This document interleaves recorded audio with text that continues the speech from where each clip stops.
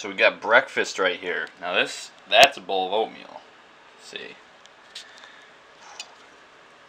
It's all just oatmeal, water, I got some cinnamon, some mixed berries, and you know, that may sound really bland, but I'm about to add the secret ingredient.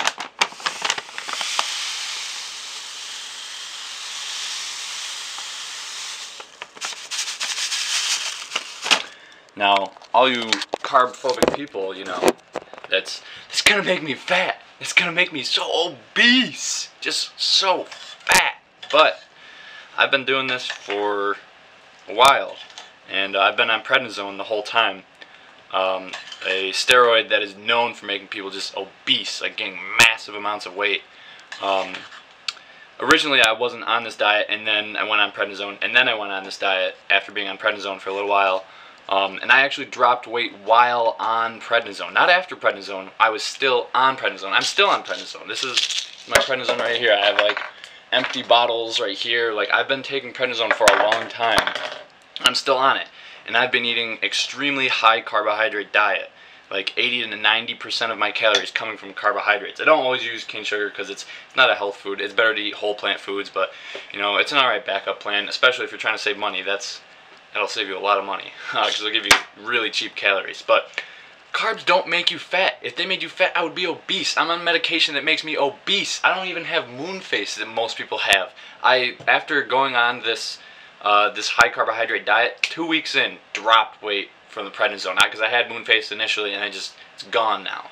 And I feel like a high carb vegan diet is not only a good weight loss diet, it's a good weight maintenance diet. Because I've heard of so many people who couldn't gain weight, and then they went to a high carb vegan diet, they went up to their perfect weight, and they've just stabilized since then. I mean, I lost weight, and I've just stabilized since then. I didn't lose too much weight. I lost just a moon face, and now I've been stable. Actually, I've been gaining some muscle back. Yeah, so don't be afraid of carbohydrates. Carbohydrates do not make you fat.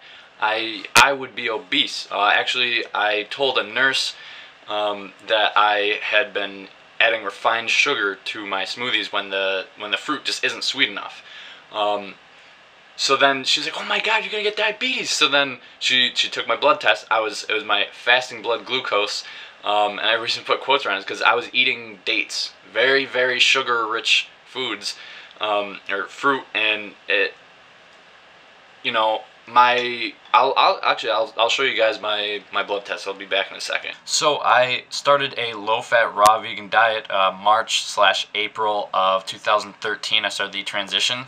So right here I have tests from before I was on a very, very high carbohydrate diet, and after 10:30, when I had not only been consuming a lot of carbohydrates but also refined sugar in my smoothies, like a half a cup at a time, like not a teaspoon. You know, like 98 teaspoons at one time. Yeah, so my levels stayed exactly the same. And alright, let's look at glucose. 60 to 99. Oh, 83. That looks pretty good, right? Well, let's look at my old glucose test. Let's see. 87. That was before eating a bunch of sugar. And then 86 before eating a bunch of sugar. 10:30, 13. Oh, 83. Huh. I went down even though I was consuming a lot of refined sugar. I mean, how's that work out? I mean, it even says right here with my most recent hemoglobin A1C, 4.6 to 6.0, 4.8. It says non-diabetic. Non-diabetic. Read it for yourself. And that's when I was consuming a large amount of refined sugar. I was consuming, like, you know, that bag I showed you is about a 4.5 pound bag. I consumed that in about a month.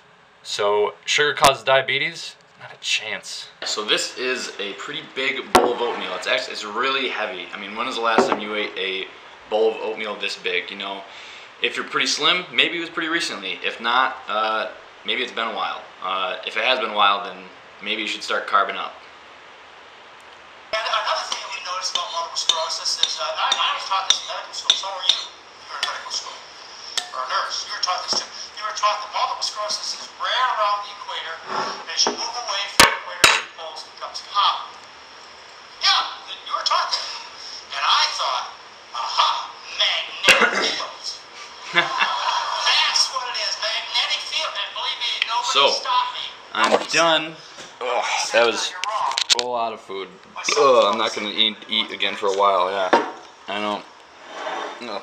Man, I only eat like 2 to 3 times a day. You know, people think that when you eat high carbohydrate vegan diet, you're just eating all the time because you can't get full, and that is not the case at all. So, you know, you just saw me eat all that. You know, carb up, and you know, maybe while you're at it, watch a video called Diet and Multiple Sclerosis by John McDougall.